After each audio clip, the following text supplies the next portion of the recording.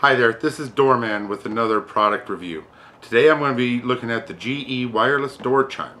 I bought it at Walmart for about $15. You can also find it online. I've already opened up the clamshell packaging so you guys don't have to watch me struggle. Inside you'll find that the doorbell is actually tethered to it by a red and black wire. This wire allows you to demo the 6 sounds that come with the doorbell. It has foghorn,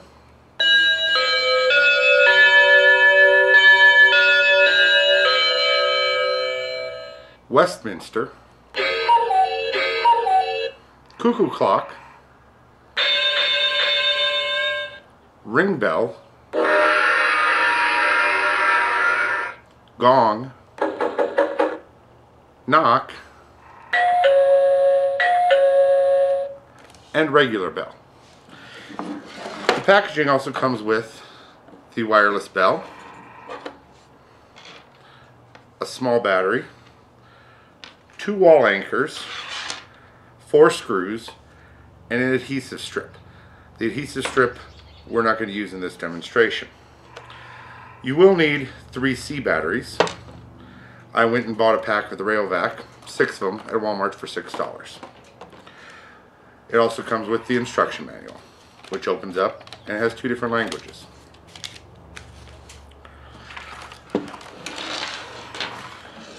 To set up the doorbell, you're going to open the battery cover on the back and pull the black and white wire from its socket.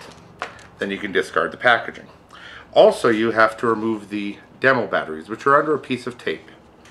To do so, you can take a fairly small screwdriver, stick it under the tape to where you can pull, and then you're going to pull to remove. It will pull out the 3 demo batteries. Once you do that, you can install the C batteries.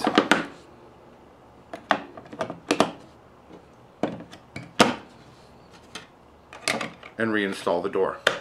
That's all you need for the receiver and bell. To set up the switch, you're going to need the small screwdriver again, flathead. You're going to place the screwdriver into the little slot to push the tab in and up,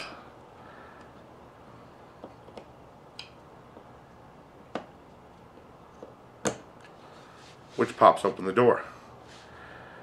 Once you get the door off, you pull it off. Inside, you'll see where you put the battery, also several jumper terminals, and a set of dip switches. The jumper terminals are to change the house code.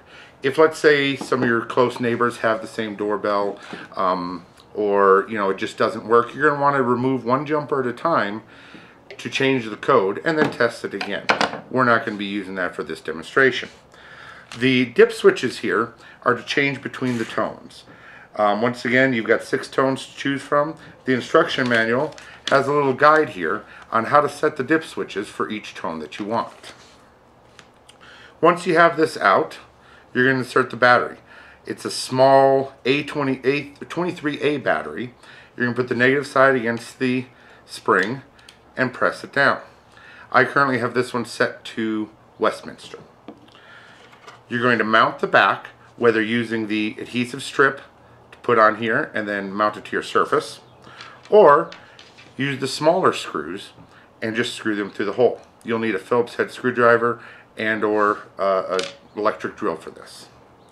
Once you have that done, you're going to mount the receiver and bell by putting in the wall anchors into your drywall and then screwing the screws into it, leaving them partially out so they will fit in the key switches on the back.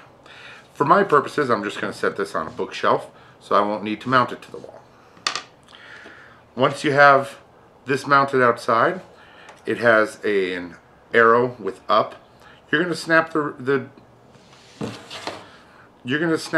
button back to it by putting it on the top first and then snapping down the bottom. It's as simple as that. Once everything's installed, you're going to turn the off-on switch on the side of the bell to on. Once you press your button,